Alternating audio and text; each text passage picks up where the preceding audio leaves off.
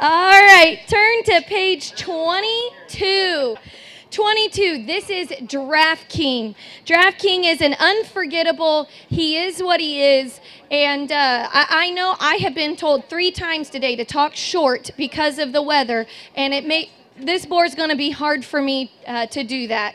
I don't know if you guys remember last year, I was stoked on him. Kyle and I loaded up on Draft King pretty hard, and so successful and so thankful that we did. A lot of our replacement females are out of this board right here.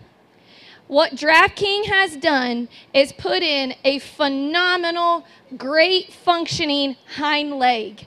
We do not keep those replacement females if that hind leg is not square, genuine, and true. And you guys can see he is a power hog with a whole year and a half under his belt. That power stays. They naturally grow. That center rib is natural. Kevin Went can tell you later he judged a gilt out of Draft King that was fed 18% and oats, not steamrolled oats, just normal hulled oats.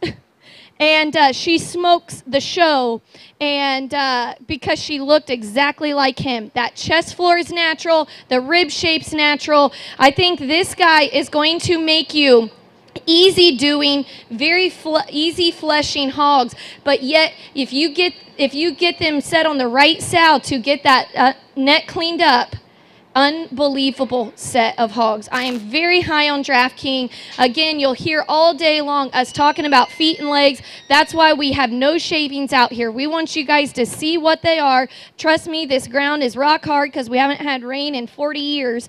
But this is Draft King from Norman Brothers.